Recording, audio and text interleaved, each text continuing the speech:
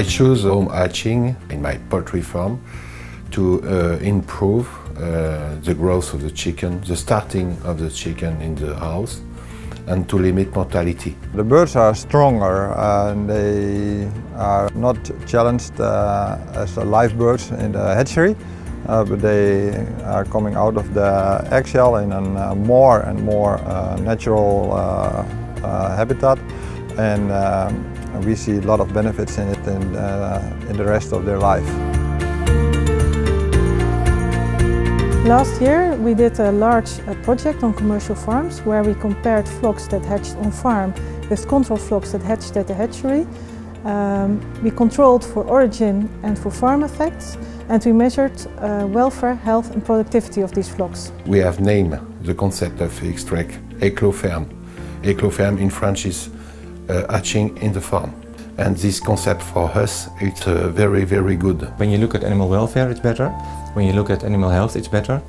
And at the end, the image for the poultry industry is better.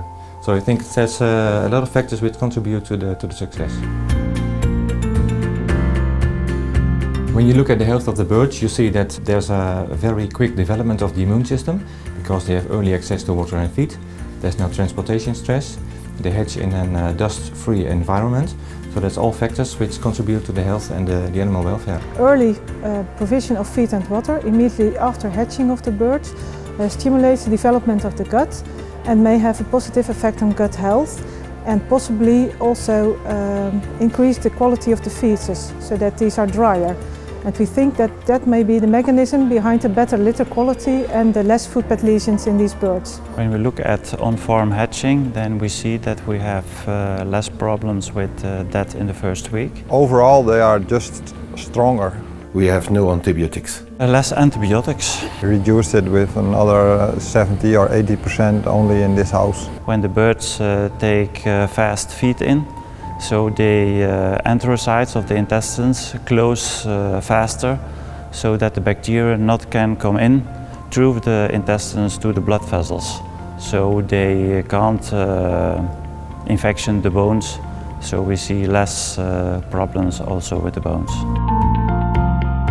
I think we are going to prove this way of farming is better than the other. Better for our financial results. It's not that big investment that it takes too long to get a good return of the investment. Yeah, it's more durable when you hold the chickens at this way. And we are going to proving that the result can pay the investment for farmer for this system.